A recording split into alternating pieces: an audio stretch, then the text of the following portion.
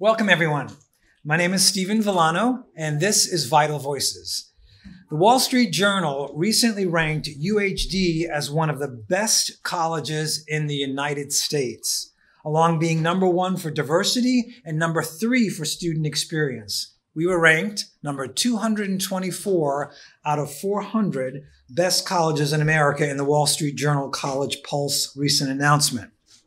So UHD also scored the highest score, along with Kentucky's Berea College, in terms of diversity. Only 23 Texas colleges and universities in total made the top 400, with the University of Houston at 208 and us at 224. So as I said, welcome to Vital Voices. As you may know, Vital Voices serves as a forum to bring to the UHD community scholars and practitioners who work on issues vital to the functioning of our democracy. Our guests speak from their professional experiences and personal experiences as well, and their expertise about how their work impacts society. Vital Voices' purpose is to showcase individuals whose work is interdisciplinary and touches upon the fields of social work, criminal justice, and urban education. Over the years, we have explored subjects such as addiction, youth in the criminal justice system, homelessness, recidivism, the graying of America, how social work impacts immigration, school violence, tackling the silent epidemic of childhood grief and trauma, bail reform, and how law enforcement and mental health providers work together to assist individuals with mental disorders. So those are just to name a few. We have done a whole lot. We just recently did a series on child exploitation, a 2-day series earlier in this month, as well as a session on suicide prevention called Creating Hope Through Action. So I am now going to turn the microphone over to Angel Bray Kamilovitz, and she is going to tell you about Empower Youth. Thank you.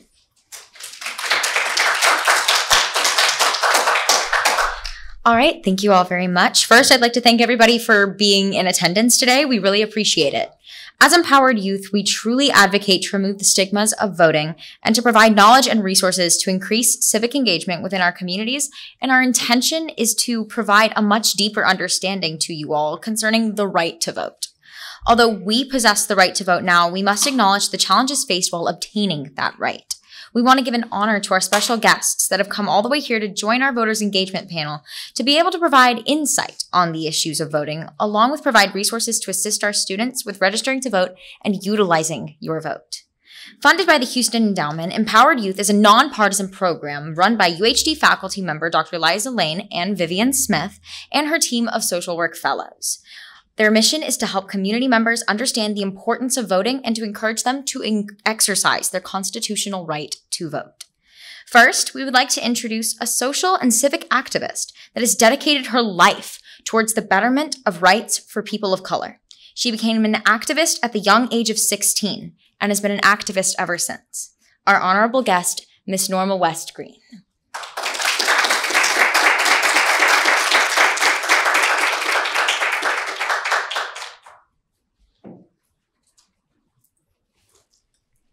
I don't know what I'm thanking you for other than it's so kind of you to acknowledge me like that.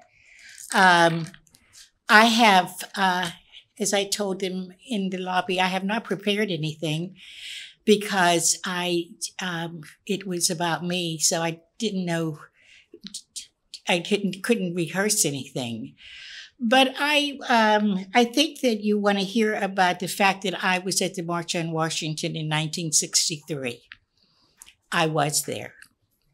It was the day before my 20th birthday, which was 60 years ago, so you now know how old I am. My friends had a birthday party for me to raise money, because we were all so poor, to raise money for the train. I was living in Pittsburgh, Pennsylvania. And they raised all the money that I needed, which was $12.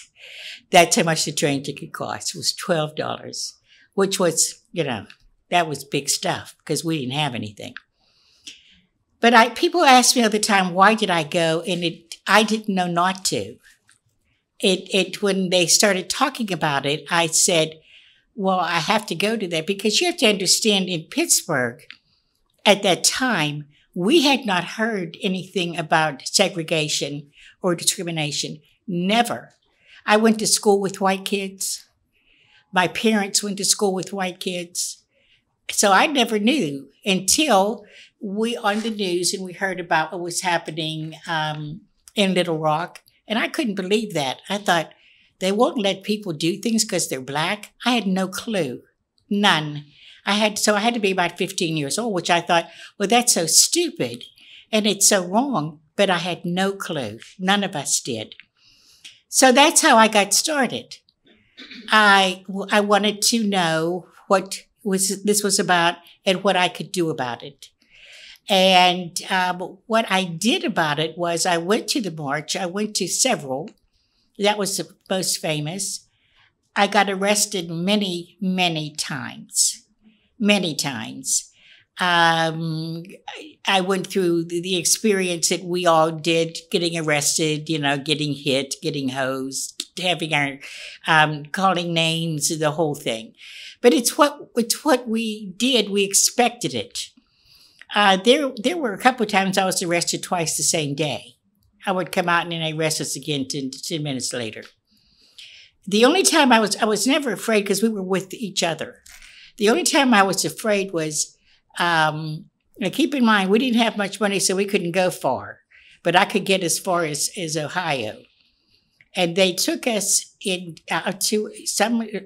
the dark of night out in a field in Ohio in a train car and left us there. And, although Ohio is close to Pittsburgh, like a 3-hour drive, but that was the only time I was ever afraid. But what I want to tell you is I see all you young people here.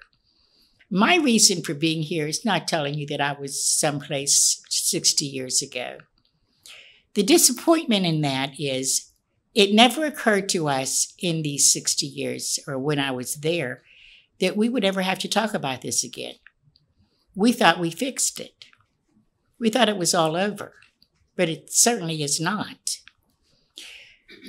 I have been involved in getting people to vote, especially young people, because for some reason, and I don't know, young people have no interest in voting. And that's horrible. Because without voting, you would not have this school. You would not have the streets. You would not have firemen to put out your fire when your house starts burning down. You wouldn't have them if you continue not to vote. That's where the money comes from. I think what you're thinking of as young people is what you're seeing on CNN and MSNBC. It's all about Washington. No, it's not. It's about what's happening locally. And we have a local election coming up. Early voting starts October 23rd. Remember that? Election day is November 7th. I'll be working the polls. The sad thing about that is my friend sitting next to me, who is my age, will be working the polls with me. And the other people working the polls with me will be our age. The only time we have young people working the polls is they give us a student tech. And that's terrible. People don't want to leave their job for one day to work the polls. So eventually, my daughter reminded me, I don't have that many summers left. And that's true. Who's going to take over? We're expecting you people to take over. We're expecting you to use the voice that you have, and you're not using it. You're not declaring the sickness of the TEA takeover of HISD, and it is just plain sick what they're doing to minority children. I truly believe this, that the only way we have ever had anything changed and improved upon was when we hit the streets. I truly believe that because I know it's true. You cannot solve a problem like this sitting down at a table drinking coffee. It's not going to work. George Floyd, when they hit the streets, what happened? Aunt Jemima's gone. It's important. We never did anything about that all these years. You have gays, more gays on television and commercials, more Black people because of that. His daughter was right. He changed the world. And it was true. But you have to hit the streets. I was so disappointed when the takeover, the HIC takeover happened in June, and not one person hit the street. My daughter is in the system, and I would say to her all the time, why aren't you guys marching? Why are you letting this happen? You have more control than one man. You have more control than what Hot Wheels has. You have much more control. And you have to use it. Parents should be running the schools, not the state. And they're not doing it. Because if you go to look at some of the white schools or the Jewish schools, they would never let that happen to their schools. Never. My granddaughter is in one of them. We don't have to worry about that school at Parker. But at the Black schools, the all Hispanic schools, they are trying to destroy them. Don't let it happen. Use your voice. I used mine. But honey, I'm 80 years old now. I'm not going to go out and march anymore. I'm not. I have a cane here. I am not going to do it. I did my marching. I did my whatever. I've been to jail. I don't mind. In fact, with him, I went to jail and registered prisoners. I've done all that. It's time for you to do it now. Because without your help, nothing is going to change. And if it doesn't change, where will you be in 10 years?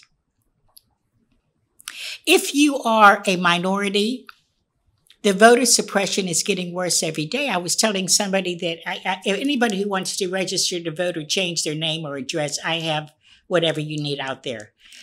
But we have a certain form that we use that I was running out of, and I called and I asked in Austin, could they send me some? And they said, they don't have any more. I said, well, can you print them? Said, no, we can't do that. That's voter suppression. They don't want us to have them because they don't want us to register because they don't want the kids to vote. The average voter in Harris County is 67 years old. Why is that? Where are you? I said, when in my polling place, when we have a teenager who comes and votes for the first time, we stand up and applaud them. But in addition to that, I have had people in their 60s who have voted for the first time. That's horrible. So you have to know that the reason things are the way they are is not because of bad politicians. It's because people don't vote. People are not using their voices. And you have to do that. And I think that it's wonderful that you're here, but don't leave here and say, oh, well, that was interesting what that lady said. Do something about it. Make yourself important. I am not important in anything that I've done. I did what I did because I thought it had to be done, and I still do. I still sit out in the heat in the summer and register voters. I still sit in my church lobby and register voters. I've registered people in the grocery store lane. I have. I just look back and say, you registered? She'll say no. I say, oh, hold on. Let me run to my car. And I do, because it has to be done. So commit. I have some fans out there for you that say commit to vote. And they came from the National Organization of Women. Commit to vote. You only have a short time. The 10th of this month, which is next week, is the last day to register. And registering is not just registering the first time if you need to change your address or you got married or you just don't like your name and changed it. I don't like my middle name. I should have changed it years ago. And you need to get that done, okay? If you want to register today while I'm here, I'll be glad to register you. If not, find somebody to register you. But please go and vote. And now you don't have to just vote in your precinct. You can vote in anywhere in Harris County if you're in Harris County. If you're not in Harris County, I don't know how it is in Fort Bend County. It's probably just their precinct. I don't know, but not in Harris County. You can go anywhere you want. It is like that in... Okay. Okay. Does anybody have any questions? Because I have nothing more to tell you. Me? Uh-huh. Okay. I've heard that you were at the March on Washington before. I never heard you actually tell the story. We refer to those days as the Civil Rights Movement. Mm-hmm. What did y'all call it? Did you know that you were in the midst of this historical Oh, thing no. that was happening? No. We had no idea. In fact, I went with the Student Nonviolent Coordinating Committee. And the reason that I went with that group and I was a member was because Stokely Carmichael was the head of the group. And I thought he was the sexiest man known to mankind. That's the truth. That is the truth. That's why I went with them. You know, what can I say? That's why I went. No, we had no idea. In fact, we were having a meeting the night before we left, and we thought maybe they would, we would have maybe 1,000 people there. We really did. And when I got there, it was like 8 o'clock in the morning. It was too early for people were not coming in yet. So we didn't know until that afternoon that a 250,000 people showed up. Mm-hmm. But I will tell you this, and I'm just learning this. The young man who is not young anymore, whose idea it was to have the march, his name is Bayard Rustin. I did not know who he was because they told us it was A. Philip Randolph, and that's all I knew was A. Philip Randolph, but he worked with A. Philip Randolph. But my nephew is a filmmaker. And he told me about it. And there's a film coming out in November called Rustin. And I would urge you all to see this movie. Chris Rock is in it. He plays A. Philip Randolph, as a matter of fact. Yeah. It's going to be an excellent movie about a man that the reason that we didn't know, I did not know. Because I thought it was A. Philip Randolph. But the reason that he did not want himself known was he was homosexual and he was a communist. And at that time, that just was not done. You know, McCarthy was still doing his communist thing. And in the 60s, there was no such thing as people were still going to get cured if they were homosexual. So sad, isn't it? But the movie, it's on Netflix. In fact, it has been produced by Barack and Michelle Obama. They have a partnership with Netflix, and this is their first feature film that they produced. So they have produced it, and it's called Rustin, and I would urge you all to go for your history and for your frame of reference about what we did, because we're back in a time when you all may have to do what we did. And you have to understand that. You're going to have to, especially the minorities, especially Hispanics and Black kids, you have to do it. The schools would not have been taken over it wouldn't have lasted this long had you all hit the streets. You should have been hitting the streets. And I truly believe that the only place that there's a solution to these kinds of problems is on your feet in the street. And as I said, I can't go with you. However, I am having a block walk to get out the vote on the 14th of this month from my house. And if any of you would like to come and walk and knock on doors to get people to vote, I'd love to have you. Just get in touch with me or Dr. Smith, and they can get in touch with me, and they can tell you where I live. And that's it. Do you have any other? Yeah, I have a question. So, as I just think about the fact that you went to jail so many times, I know you said But I've only been inside jail once. Oh. And just walking in there and just hearing the clank, the closing of the doors just kind of set me off. And so I'm wondering, did you all do anything to prepare? I mean, with SNCC and so forth, and the folks you were working with, did you all talk about what that experience might look like, or how did you get out? Did they just let you out? They just let us out because there was nothing to keep us in there for. It was so dramatic, and it was good PR for them, not us. And so they let us out after like maybe a day, 2 days at the most. But being afraid of being in a cell, as I said, I was with the group. So no, I wasn't.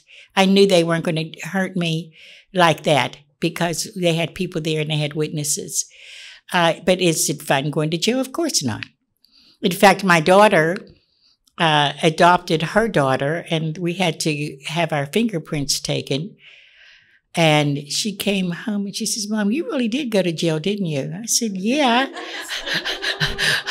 They found out. I said, "Well, yeah, nobody just brags about that." Yes, I did go. So, but anyway, I hope that I have impressed you enough to vote. This is, as I said, October 23rd. It's early voting for 2 weeks until November 3rd. Election day is November 7th. And then we're going to turn around again in March and have the primary for the 2024 presidential. Okay?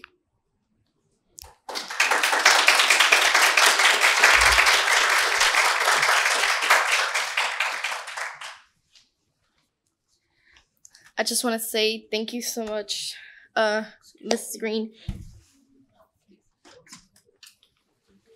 Thank you so much for your story. It is very inspirational. I'm just talking about my own experience and how just listening to you is very inspirational just to go out there, you know, just like how you were talking, how a lot of young people don't go really out there and know how lucky they are that they have this right to vote and they don't really do nothing about that. I wish a lot of people could understand that and actually do something about that. They, a lot of times, complain about the future and how all these decisions are being made, yet we're not doing our part of doing the vote to change that.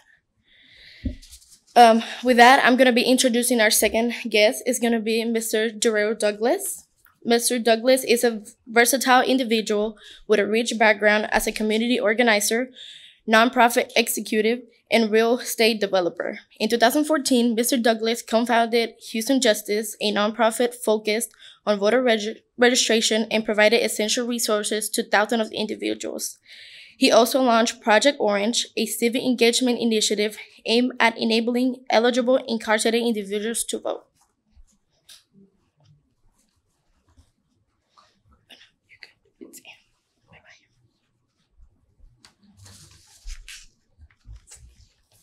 Okay, so hi. So Mr. Douglas has dedicated over a decade to community organizing, lobbying, and policy advocacy. His notable accomplishments include contributing to the minimum wage increase in Washington state and working on electoral campaign for prominent figures such as Barack Obama, Elizabeth Warren, and Hillary Clinton. Mr. Douglas has a strong track record of community involvement, having served on the boards of organizations like the League of Women Voters Houston and the Acres Home Community Advocacy Group. And without further ado, we have Mr. Douglas.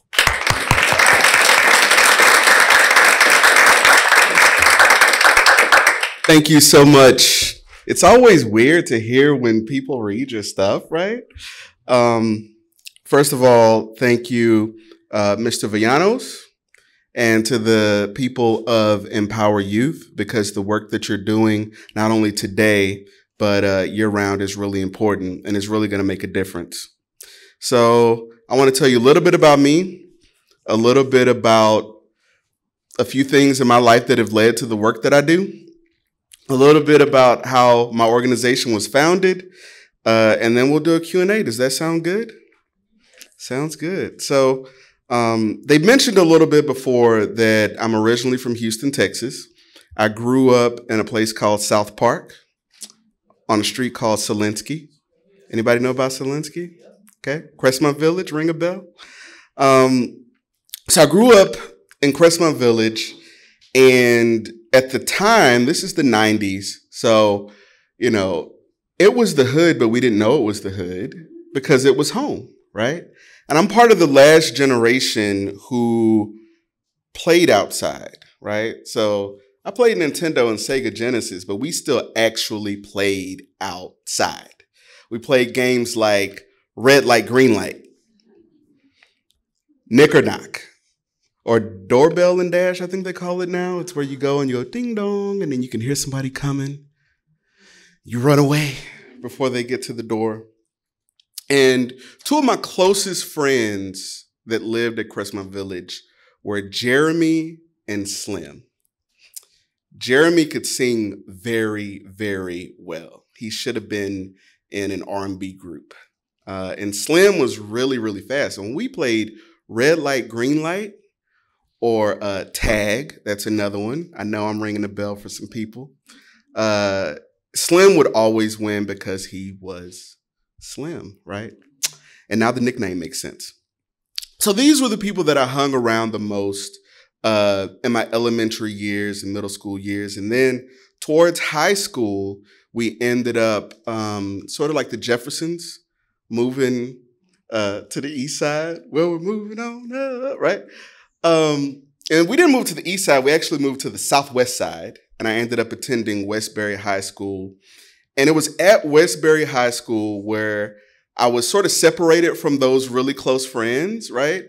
And I had my first sort of organizer moment inside of HISD. So I was actually expelled my 11th grade year. I had gone to the high school for law enforcement for 3 years. And then I pulled a chance card and it said, do not pass go, do not collect $200, go to your home school. So that's what I did, and that school was Westbury. And I looked at the difference between the school that I came from, which was this magnet school, and the school that I was zoned to. Both public schools, both within HISD, both getting the same county, state, and federal funds, but two totally different instances. And as a senior in high school, I had a very light load because I got to enroll myself. So they were like, do you want to take a 4th year of science? No. Do you want to take a 4th year of math? No. So I took like art, band, and, government, right? So we have this assembly and it's all seniors, and they announce that only 30% of the seniors had passed. At the time it was tax, it's now STAR, but only 33% had passed. And I was just stunned because the school that I came from, there was one person who failed the science part, Joshua Funjimi. I remember his name to this day. He failed the science part. And so, like, what's the difference? Don't we have the same books? Don't we have the same? What is the huge difference? And there were a few different things. So as a senior, I'm realizing they do these things called hall sweeps. Anybody know what a hall sweep is? When the bell rings, if you're not in, teachers lock the doors, administrators come through herding us like cattle, right? So I'm a senior, right? So if I miss 10 minutes of art, right, because I had to be herded to the auditorium to get a pass to class, that's one thing. But if you're a 9th grader who's taking algebra and you've missed 10 minutes of algebra, being late shouldn't have a consequence of therefore failing this class. Because when you're so behind in certain classes, it's insurmountable to catch up, right? So the baby organizer in me wrote all these things down, and I created a memo. And I typed it up in the library, and I went to the principal's secretary, and I requested a time to meet with the principal, Dr. Lee. And she looked at me and she was like, sure, I'll get back with you. I checked back a couple of days later, nothing. About a week later, you know when somebody's blowing you off? Figured they were blowing me off. So I went back to the library. Copies were 5 cents a piece. And with about 3 of my own dollars, I made 60 copies of that memo and put it in every box in the main office. So all my teachers got it, right? All my teachers, including Mr. Schetzer, who was my government teacher. So like the next day I'm in government class and he's like, Darrell, come here. You wrote this? I'm like, yeah. He's like, you're saying what we wish we could say. We say this, they don't listen, right? We say this stuff, but we could lose our jobs. If we go down to the school board and we speak, it has a different consequence, right? A couple of days later, I'm in band. I played trumpet, not very well. And there's a knock at the door. And it's the principal secretary. And she calls my band director, Mr. Williams, over. And she, you know how the teachers kind of put their thing up and they kind of, right? And he's like, what? And then she says something else and he points directly at me and calls me over. So I'm like, oh, right? So I get over there and she says, I don't know what you did, but apparently like you wrote something and Dr. Abe Saavedra, the superintendent, wants to meet with you and Dr. Lee on Tuesday. So he wants to meet with you now, right? And I'm like, okay. So I'm, a senior in high school. I'm like, oh my God, I have effed up now, right? And so into Dr. Lee's office I go and I sit down and he's like, hey, I heard about your memo and sorry I didn't get back to you. And, we got to go down to the district. There's like a permission slip, but don't worry about that. We'll figure out that later. I just want to make sure that we kind of coordinate and that we're on the same page so that and I said, Mr. Lee, I don't think we're on the same page. I said, and I just think it'd probably be better. A spontaneous conversation with the superintendent would probably be better. Game on. There's the start of the story. And so for the first time, I saw what's possible when David is approached by Goliath. I got to experience a little piece of what Miss Norma West Green here. Let me just say what an honor it is. Can we give her a hand? What an honor it is to be like on a program with her, right? Like that's life goals right there. And so, the rest is pretty much history. I would go on to graduate, bottom of my class, at Westbury High School. And I saw this billboard that said, make $2,700 a month, be a correctional officer. And I thought, Darrell, you're 18, right? You got a 1-point-something GPA, right? Good luck, right? So I dial the number. I go through orientation. I go through boot camp.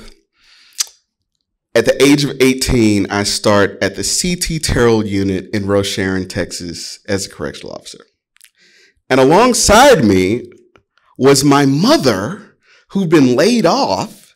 And for those of y'all that have never been laid off, I'll fill you in on something. You get a certain amount of time, and then they go from state funds to federal funds or something. And eventually it's like you're 50 whatever week, and you don't get a check no more.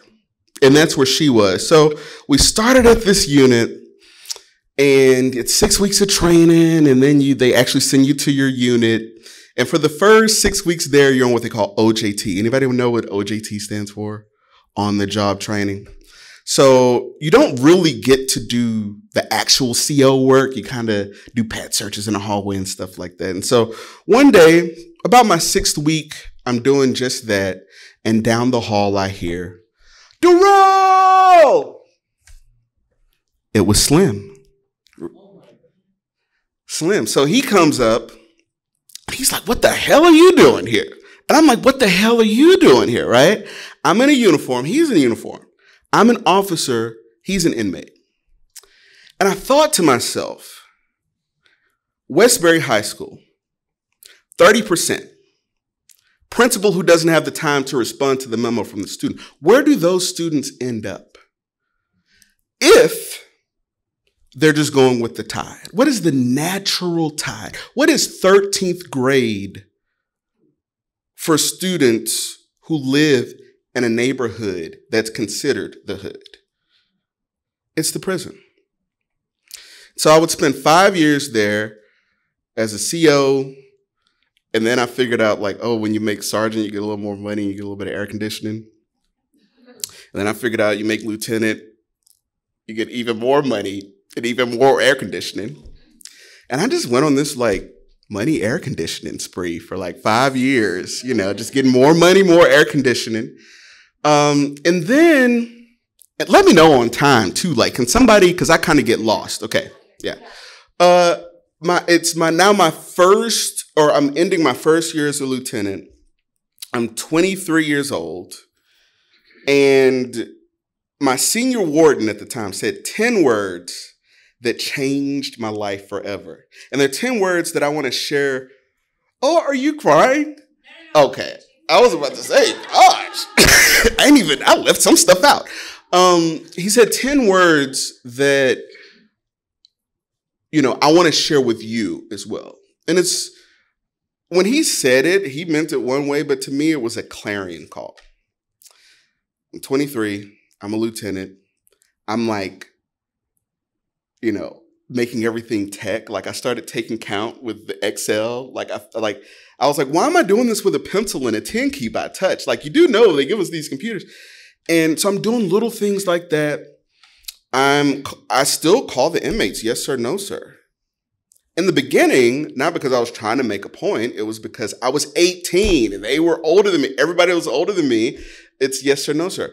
It started not to make a point, but it ended by making a point. Because what I realized was when you treat a person like a human being, they rise to the occasion. And so those 10 words, he said, you know, you're doing this, you're doing that, you know, just keep your nose clean. He said, this is not a place for innovation and fresh ideas. Right? Clearly it was implied and inferred, but to hear those words come from this man's mouth gave me permission. It gave me permission to go and to find that place where my innovation and fresh ideas would work. So that's the first challenge that I give to everyone that's in that room, in this room. So I would end up putting in my letter of resignation. People thought I was crazy. They were like, you're giving up your state job with benefits? It's like, yeah, this is not where I'm supposed to be. I could feel it, right? And I knew, first of all, if I run out of money, they'll take me back, number one. But number two, I didn't want to look back and wonder what coulda, shoulda, woulda been. And I wanted to take that leap. And what that leap looked like was leaving, eventually volunteering, actually, with Erica Lee, who I didn't know at the time was Congresswoman Sheila Jackson Lee's daughter, on this very campus, registering voters, and then eventually getting the opportunity to work in the state legislature, and then eventually founding a nonprofit, Houston Justice. And so that has been my North Star. That has been sort of what, you know, it's not air conditioning and more money anymore. My North Star is now creating a world where fewer people who look like me, who come from neighborhoods like the one that I came from, or whose paychecks look like my mom's paycheck, fewer of those people end up behind bars and end up in a world where opportunity is absolutely available to everyone. And with that, I'll open it up to any questions that you have.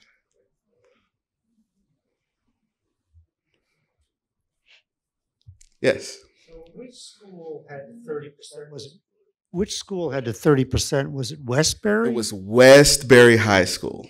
And the one you had with there before was, The High School for Law Enforcement and Criminal Justice. got it, okay, all right. And what was interesting too, that sort of ties into the story, and also what Ms. Norma West Green was talking about, in Westbury's, in the hallway, the main hallway, they have sort of each class year since the school was founded, like they take their graduation picture. And you can see when the school was first built, nobody looked like me. And then over time, towards the end, everybody looks like me. And so when that happens, you know, you gotta look at, like, what are the different changes that end up happening, right? Not only to the color of skin of everybody that's attending, but how does that impact decisions that are made, opportunity that exists? Yeah. Can you tell us a little bit about Houston Justice and what you do there and why it's so important, the work that you do there? Absolutely. So Houston Justice was actually founded. Everybody remember when Ferguson exploded? When Ferguson was lit? Ferguson ignited a fire that burned across the United States for days and weeks and months, and it's still burning today. So someone on Facebook did a post. They created an event, and it said, whenever they come out with a decision for the officer that was responsible for killing Michael Brown, that the day after, we're going to meet at McGregor Park. And so that happened, and the next day, there's a rally. And unbeknownst to us, that rally becomes a march. And I'll never forget, because that day I was wearing Timberland boots without socks because it was laundry time. And I was like, I could just go, and it's just a rally, and I'm wearing pants. No one will know I'm not wearing socks. Well, we marched. And we marched from McGregor Park all the way, if you know where the Denny's is on 288 and Southmore. And along the way, and we like took over the street, like it was a thing. I ran into people that never cared before. One of my cousins was there. I was like, Joseph, what are you doing here? How did you were you in the group text? Like, you know, this thing just grew and grew and grew. And so at the end, we were like, we have to do something with this. So we went back to my 1-bedroom apartment, and I'm an organizer, so I always have butcher paper, and I always have some markers. I'm pretty sure Miss Norma West Green keeps voter registration cards and a folding table, and y'all usually have a little thing with candy or something like that. They always have good candy too. So we go back to my apartment, and we just start like writing, like, what could come from this? I mean, we just brainstormed. It was like I was in the movie Rain Man. There were butcher papers stuck against the wall everywhere, and Houston Justice was born that night. And we had 3 initial goals. We started with like 50, and we narrowed it down to 3. And they were, you know, number 1, we looked at the fact that, like, we didn't have body cams in Houston, right? And don't both sides act better when there's a camera on them? The officers kind of sit up straight. The people kind of sit up straight, right? And I had a little bit of experience with that working at the prison.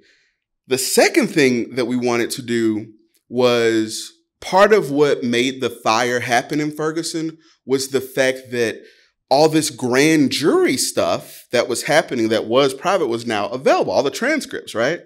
Well, we found out that in Texas, they still get to keep it, right? And then we found out what a grand jury was, because all I knew was grand jury, that's jury duty. No, it's different. That's a petit jury.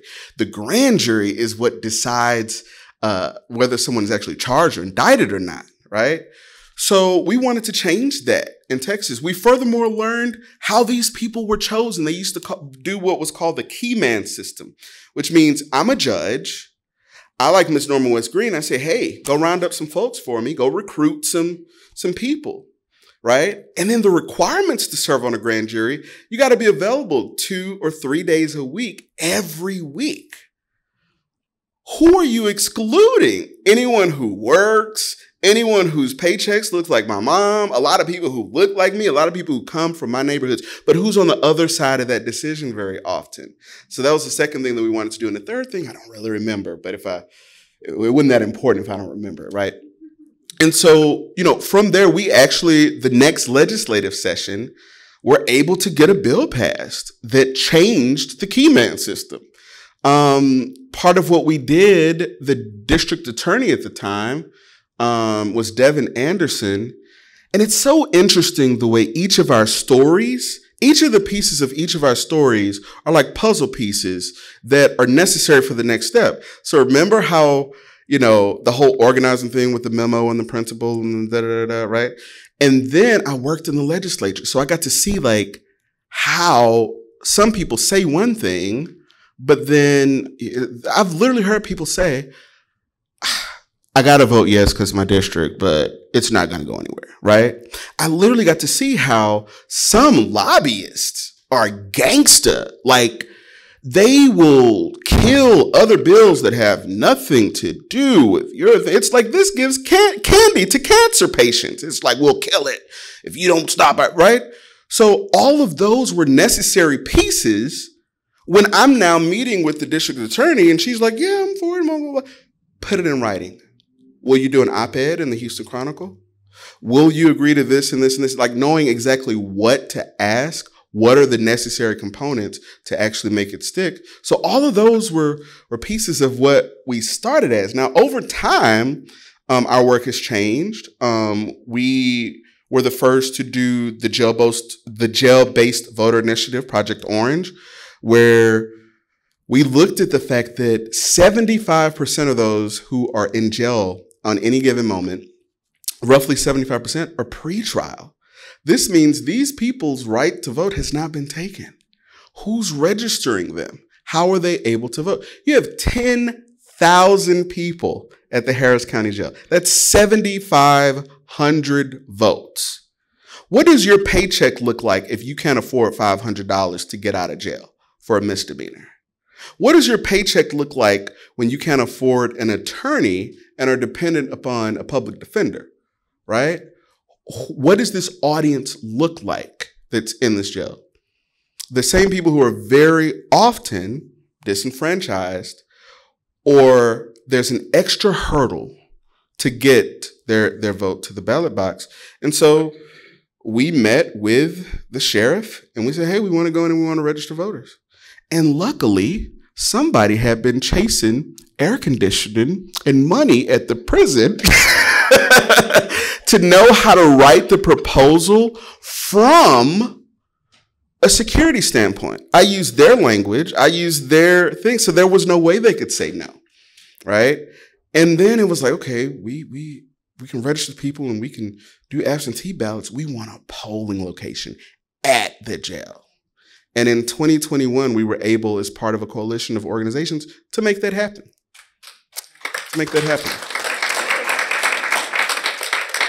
I mean, then we got to the point where we were going dorm to dorm, cell to cell inside the jail, and we saw, okay, voting is just one time. Thank you. Boom. There we go. I'll go all night if y'all let me. But yeah. Okay. And yeah, Eddie, go ahead.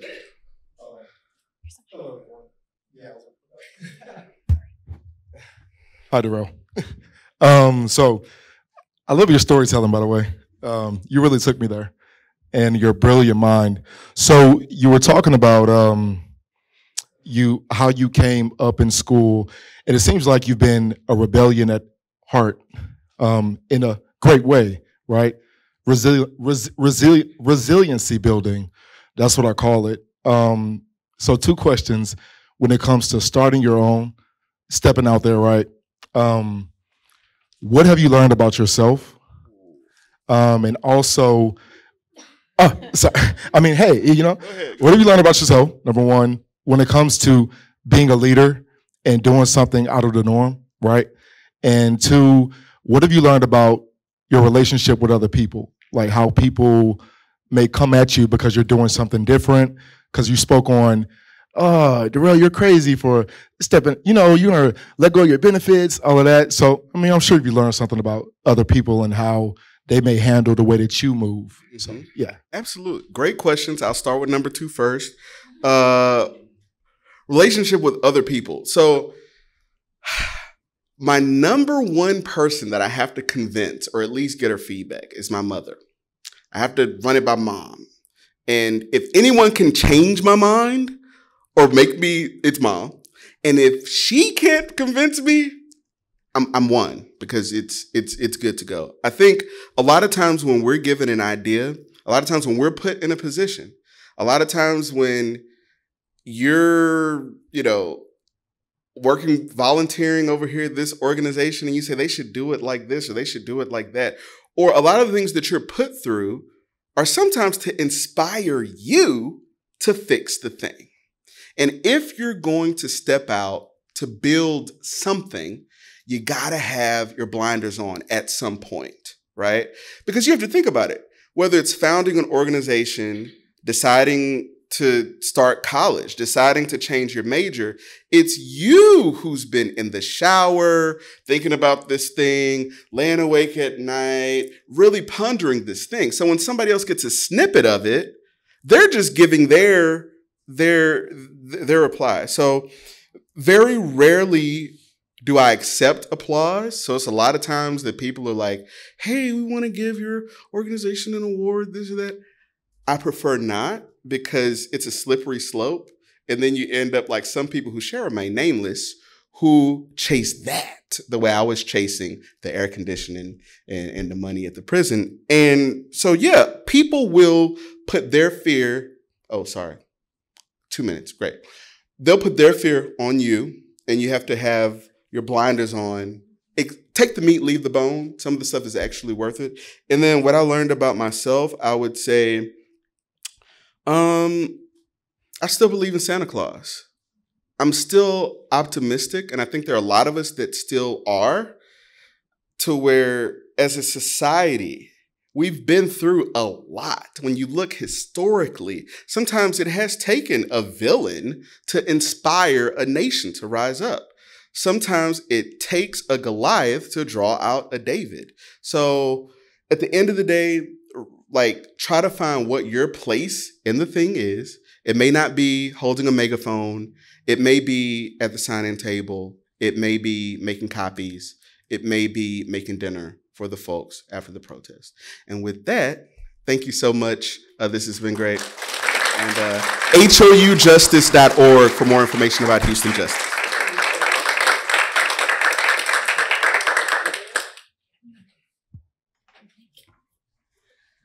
Thank you so much, Mr. Douglas, for that. Our third speaker will be Joel Amerwoods. I'm sorry.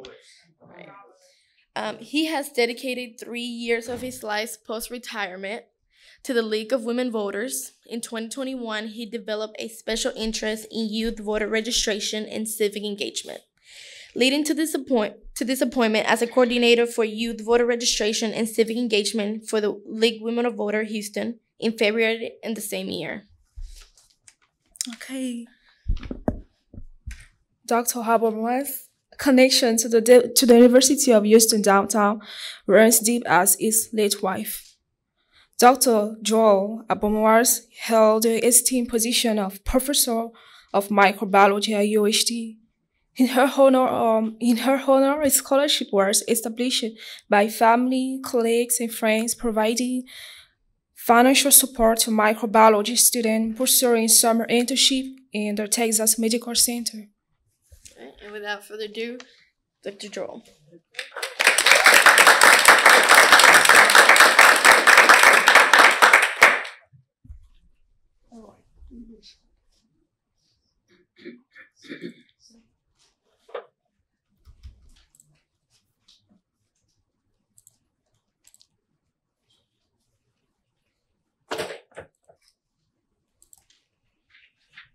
Oh, here we go.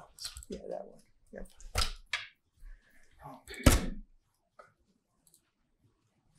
Good. Thank you, everybody, for being here. And I want to especially thank Miss Green, because she laid the table for me to talk about something that's very, very important to me. And before I start off, this is the wrong slide here. Let me see here. This talk was designed for young people. And I'd like to know just How many of you are less than 29 years old? Just raise your hand. Okay, so this is for you. And I'm going to tell you that the most disenfranchised group is not black people or Latino people or rich, poor people. The most disenfranchised group, because of their choice, are young people. And I believe that if young people voted, they would change the world. And that's why I'm here. I want to make some acknowledgments here for people that helped me with this presentation.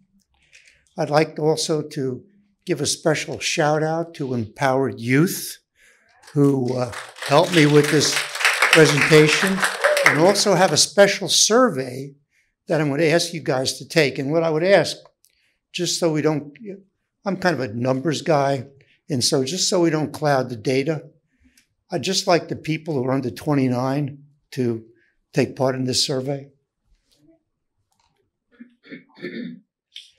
So in the 2022 midterms, there was a lot of, Tufts University analyzed why the turnout of 18 to 29-year-olds in the election was so bad, or relatively bad.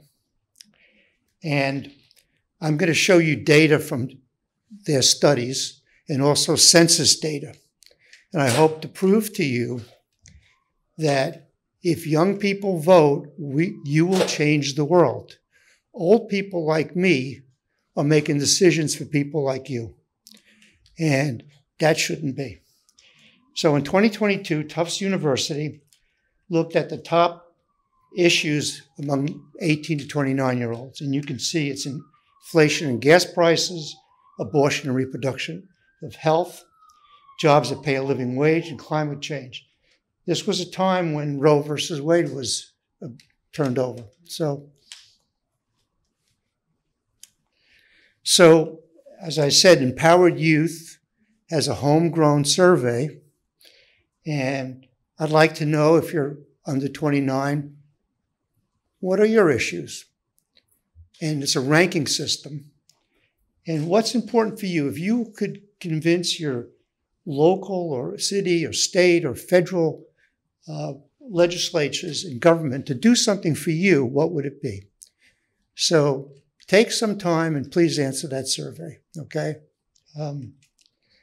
We can talk about the weather while you're doing that, okay?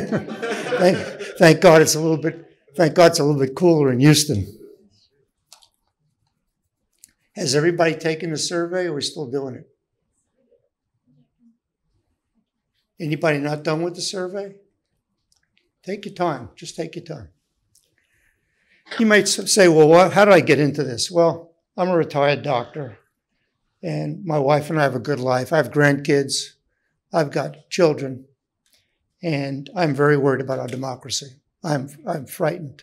Not so much for my life, because maybe by the time you know what hits the fan, I'll be dead, okay? But I am worried about our country. And I'm worried about it being not losing it, not staying a democracy. And so that's why I'm very impassioned about this, and why I have, have a special interest in youth voter engagement and registration. And it's not just getting young people to vote, to register, it's to get them to vote. Everybody done with the survey? Everybody okay? Okay. We okay? Yeah, okay. Let's see here. So this is the most important slide of the whole presentation, and I'm going to present it again. And I'm sorry that I'm as I said, I'm kind of a data guy, and so this is So what this is from the U.S. Census data of the 2022 midterm elections, and you can see different age groups: 18 to 29, 30 to 44, 45 to 64, and greater than 65. And there's two bars. There's a blue bar, that's the eligible people to vote. In other words, people who could vote. The orange bars are who actually voted, okay? And you see on the side, you see numbers ranging from 10 to 80,000. You just multiply that times 1,000. So, for instance, among 18 and 29-year-olds, there'd be close to 50 million potential voters, okay? 50 million. Anybody see something funny going on in this slide? Anybody want, I mean, this is not a test. I'm just asking out, what do you see in this slide?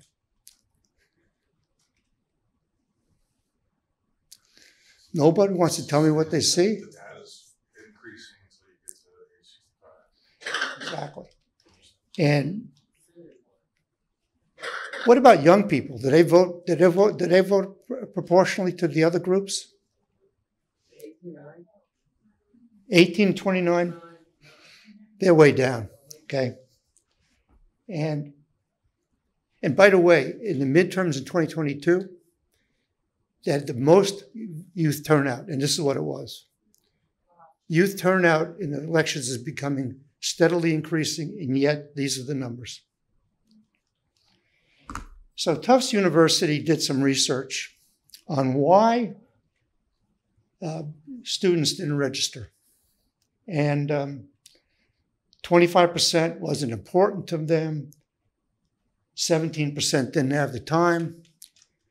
You know, I wonder, you know, Miss Green went out there in March, and then she's big on getting people to vote.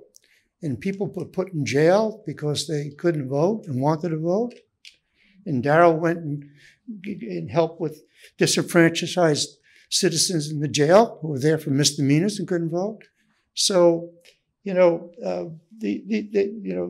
25% not important to me, and 17% didn't have the time.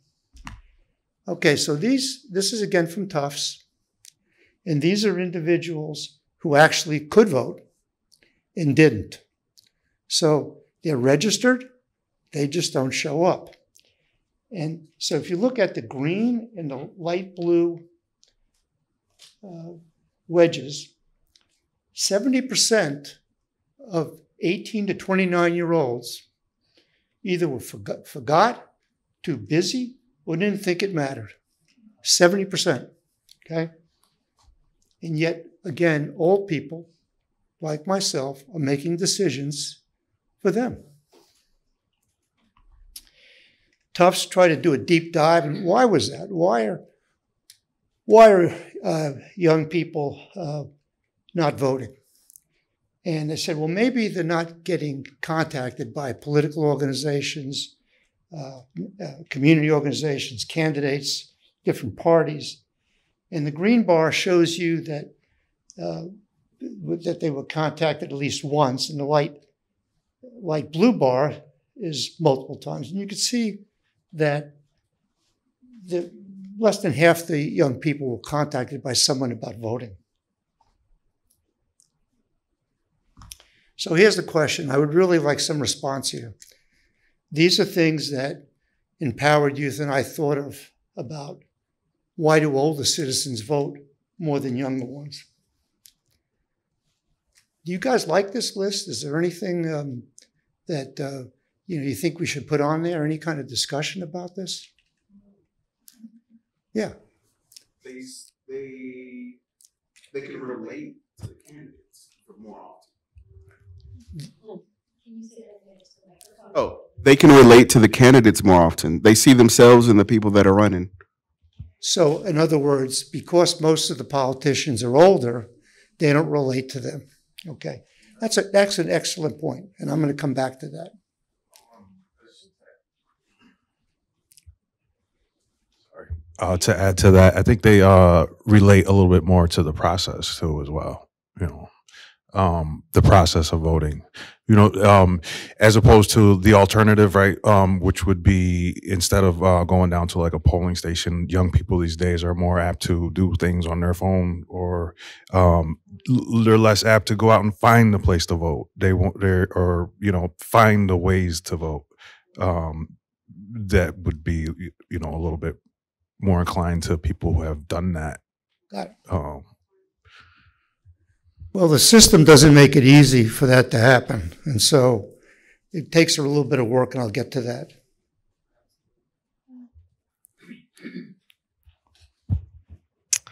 I would say that they care and they have more incentive to vote for things like Social Security, and they have understanding of why it's important. Well, this is my viewpoint about this, is that older people vote their interests. And they don't have a PhD, and many of them don't have a PhD in political science to make a decision. It's based on where they have a job and what their union says or what their clergy tells them or things like that. And so people make decisions. Some people are very well educated and they try to research something, and some people just do things based on the economies and stuff like that. And my point is that if older people vote their interests, why don't younger people vote their interests? So I'm going to come back to this slide here, because this is the most important slide. And it's essentially a duplication, the same slide you saw before, but this time I put in the actual percentage of each group that actually voted. So 18 to 29-year-olds, 29% of the potential voters voted. 65 and above, my age, and probably Miss Green told us how old she is, so we okay. I don't know how old you are, Darryl, but I'm guessing you're in the 30 to 64-year-old range anyway. 66% of older people voted. Now, if you take all the blue columns and add them together, and we're on, that's 240 million votes. 240 million votes. About half people voted in the midterms. This, again, midterm data. Does anyone want to, I'm going to do a little quiz here.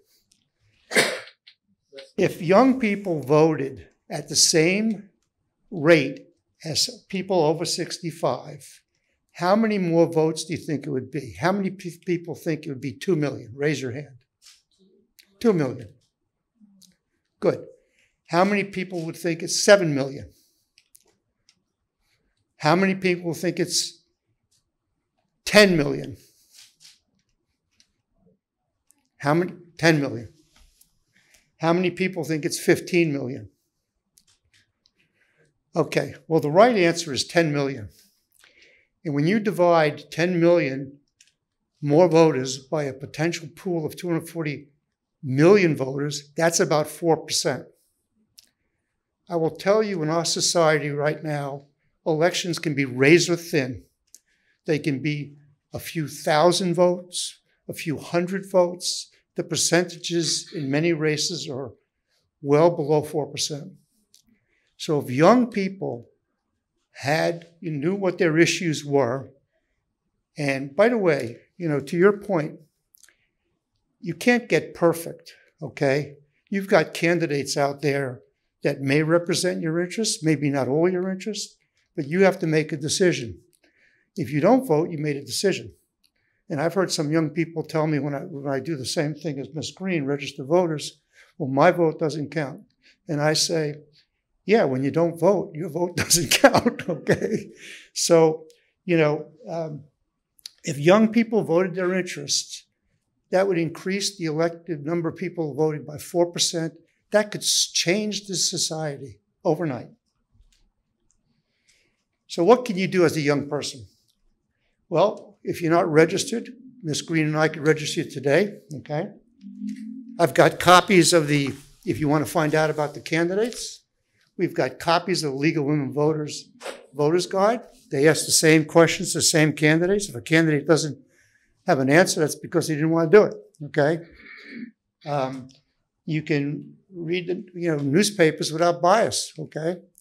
You can belong to a political organization or a civic club, or you can be part of a political action group. And now, again, because I don't want any booze here, okay? Because I think I read this audience, but the League of Women Voters, okay, is nonpartisan. So I have to be nonpartisan. So let's suppose you believe that everybody needs a gun and there shouldn't be any rules about guns. And if the NRA says you got to vote for this candidate, that's what you do. But on the other hand, if you believe that we need more rules about gun regulation, then you, in every town for gun safety has a candidate, you would pick that. So these are different ways how you can vote your interests. This is real quick. Ms. Green told you elections on November 7th. One thing I want to emphasize today, if you are not registered and want to register today, you can still vote early. I want to say that again. If you register today, you could still vote early. And I'm going to show you with a QR code how you can check that in a couple of weeks before you go to the polling station, okay? And if you want this, there's a QR code for a digital copy of the voter's guide. And by the way, there's a lot of old people that do voter registration, okay? We need some young people. We need some people that are, who want to help us. You all can maybe communicate with your peers better than we do. And I want to thank you for listening, and I want to now present you with the results of your survey. Yeah. So from everybody in here, the 3 top issues to you all are equity and social justice, abortion rights, and universal health care. Another honorable mention of issues that were not listed are the following. 1 second. Defund the police and reform, immigration, gun violence, mental health, and domestic violence. Okay. So the top 3 issues again are what? Are equity and social justice, abortion rights, and universal health care. Okay, so compared to 2022 in a different audience, you agreed on one of them. So I'm willing to take any questions or comments or. I think the survey is great. I think the survey was great, and especially the statistics. The one thing I want to ask you is that have you looked at this on the municipal, on the local and state levels? Because like in the election for the last mayoral contest, I think the vote was like 330,000 people voted for a mayor for the 4th largest city in the United States. That's an excellent point. And that's an absolutely excellent point. In fact, everyone thinks, in fact, what you say is absolutely correct. Everybody turns up for the presidential election. That's it. But what affects your community, and Darrell told you this, okay, is your local government. So it's the mayor, the council members, okay, judges. And so it starts locally. Local elections are very important. It's a sort of a gateway into thinking about how, what your interests are and who represents you. And again, you will not get a perfect candidate. You will not get someone who does everything that you want to do, but you'll have a choice, and you have to figure out what that choice is. Because there was also, after the Chronicles, I think they had a study, and they said that on the state level, like the governor and everything, 65, well, the majority of the voters were predominantly white and over 65. Yeah, now, again, I'm going to go a little bit off track here because I'm going to talk about the election where Beto O'Rourke was up against Ted Cruz for senator. And that, I think, was like 5 or 6 years ago, okay? And I can tell you that if the youth had voted for, like the old people do, okay, I can tell you who our senator would be, all right? But that didn't happen. I'm not endorsing Beto. I'm not endorsing Cruz. I'm just telling you a fact that it was a very close election. It was probably less than 1 or 2% difference, okay? And if young people show up, things would change. Now, they may not have changed with the governor race because that's a different, ball of wax, okay? But it would have been closer, okay? So.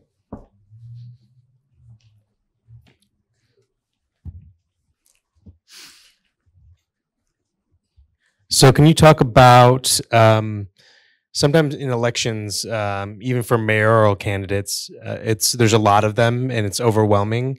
What are some strategies on how you would look up people and how you could make your best decision to vote? Okay, so great question. So here again is a Legal Women Voters Guide. The Houston Chronicle will also endorse a candidate. Many times I agree with them, sometimes I don't, but at least it's somebody who's put some thought behind us making a decision. You also may say, you know, what is your issue? My issue is gun rights. My issue is, you know, women's rights. My issue is immigration. And you might try to do a deep dive. It takes work. In other words, you just don't show up and decide that you're going to be civically engaged. You actually have to do some work, okay? And I know we're all busy, but maybe people over 65 are mostly retired, but still, you know, to go back to this slide here, the 30 to 44 and the 45 to 64 are still working for the most part. You know, why are they showing up? Okay, because they're voting their interest. So, and then, you know, there's different, my wife does this, there's different groups of attorneys that represent different aspects of our society. You know, maybe LGBTQ favorable attorneys, and maybe black attorneys, Asian attorneys, and sometimes they'll weigh in on who they would recommend for a judge. So there's different ways of doing that. Oh, thank you. For those people who do not know who is running or know anything about them, they can get your list, or they could go to harrisvotes.com for the sample ballot. But also look at those candidates, and if you want to know more about them, contact the candidate. You can do that. I talk to them every day. I mean, I'm always got somebody that's coming to my walk, that whatever, and they want to hear from you. So you can go to, sometimes you'll see their email address or whatever. Write to them, tell them who you are and what you want, and find out what they can do for you. Who are they? But yes, don't think that these people are don't think that these people are so far above you. They're not. They're your peers, most of them. And just contact them. And I mean, John Whitmire called me yesterday and said, "You want me to send some people to walk with you?" You know, and my granddaughter said, "Somebody named John. I don't know who he is, Gigi." But just do that. Get involved in that way. You can contact these people and they will talk to you. Well, thank you very much. Appreciate your time.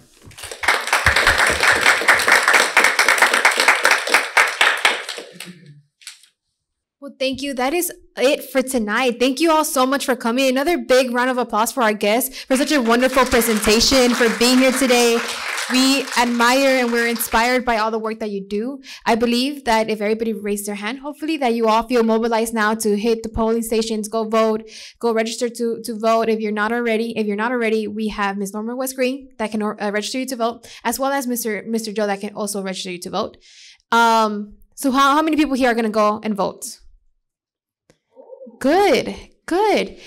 We had 2 events coming up. We had 2 major walk to votes that are going to happen. If you don't want to go vote by yourself and you want to bring your friends, your family, whoever you want to come with you and vote, you can do so here with us in the main building, and that's on October 24th, and here on October 31st. You can dress up on October 31st, and it'll be in the evening. It'll be really fun.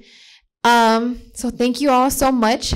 I just want to say 2 more things based on what our guest speaker said.